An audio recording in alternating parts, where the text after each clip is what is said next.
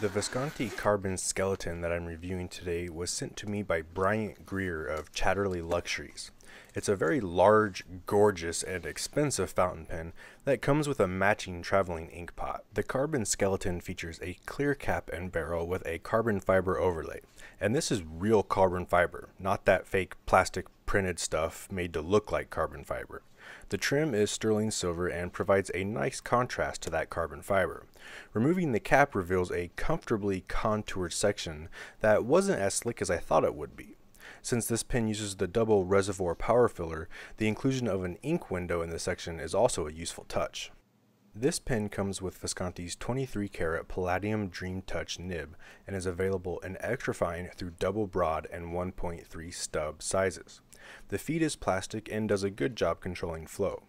I've always enjoyed Visconti's nib imprint design and especially like the crescent moon-shaped breather hole.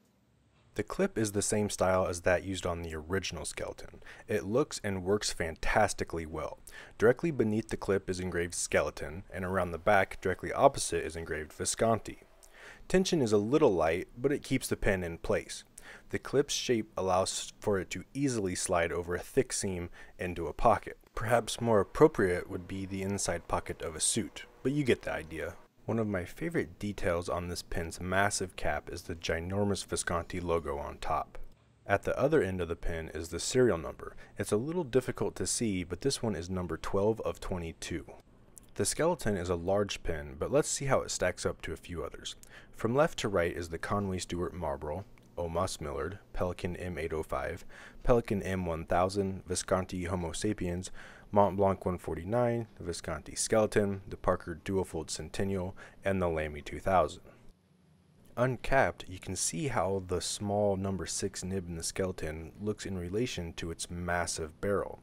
The pen is larger than the M1000, and I really think it deserves a larger nib. This pen is pretty large and heavy. It fills the hand nicely and is actually quite comfortable to use, but does get a little fatiguing after a while. If you're looking to get more than the usual amount of attention, you can always post the cap. It sits really far back on the pen and helps you really stand out. I like to post a lot of my pens, but this one just gets too awkward, even for short notes or signatures, but at least Visconti gives you the option. The only problem with posting the cap is that it attaches to the filling knob, and if you twist the cap to remove it, you can unscrew the knob. Since this pen uses a power filler, it won't have the same messy effect as twisting a piston's knob, but still, you should be aware of this detail. The double reservoir power filler is simple and easy to use. With the filling knob closed, there's essentially two separate ink reservoirs in the pen. Unscrewing the filling knob opens the seal and allows ink to flow from the reservoir in the barrel to the one in the section. Filling the pen is as easy as pulling the filling knob back and pushing it forward. For the writing sample, I'll be using Visconti Turquoise. It's one of my favorite turquoise inks, and since I'm using a Visconti pen, I might as well use a Visconti ink, right? From a completely empty pen, the first fill only results in about a 40% fill. But try it again and you can see that I get about 70% this time. If that's still not enough for you and you just absolutely have to have as close to 100% as possible, that's easy to do.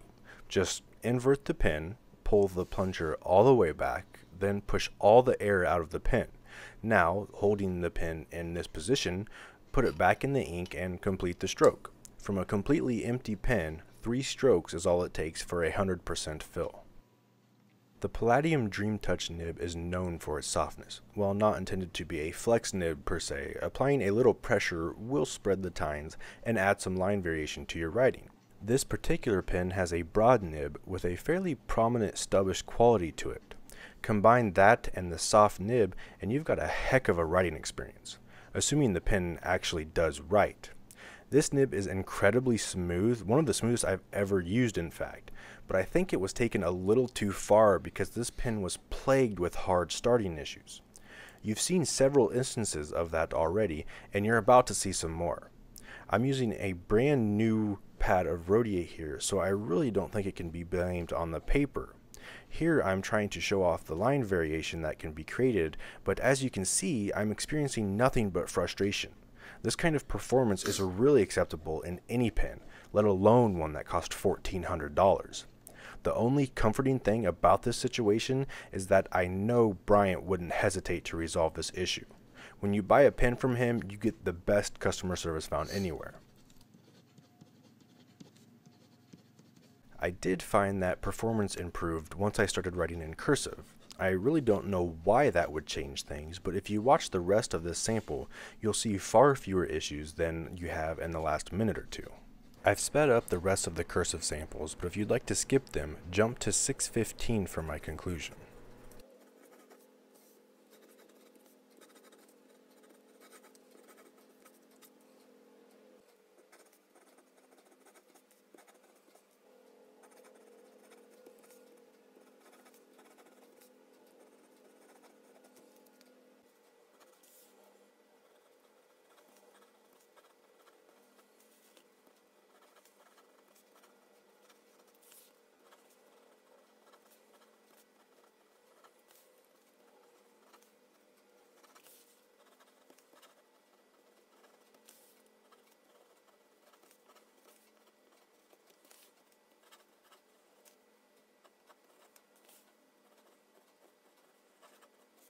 So that's the Visconti carbon skeleton. It's a big, heavy, finely constructed writing instrument made from carbon fiber and sterling silver. It cost $1,400, and I doubt you'll run into another person that has one, considering there's only 22 in the world.